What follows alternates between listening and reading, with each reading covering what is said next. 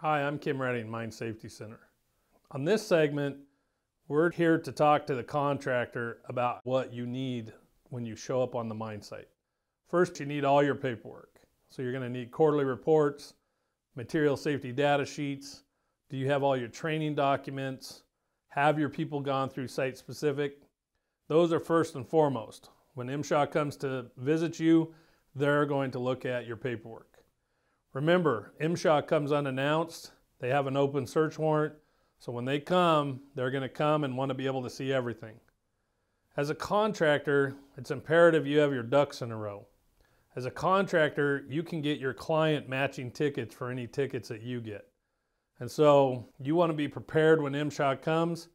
Make sure that you can get him through your people as quickly as possible so that he's not loitering at the mine site so he can write your client more citations. That's the paperwork side. On the other side of it, you need to make sure your people are following all the rules, that you have procedures in place. Your people have been trained in those procedures. They chalk their tires, set their park brakes, all those things that the law requires.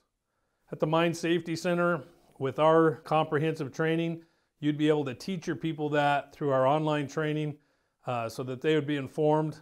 That way you could probably go through the training as well so you know exactly what you need to do when you're on the mine site, not only to perform your job safely and proficiently, but to protect your client, number one.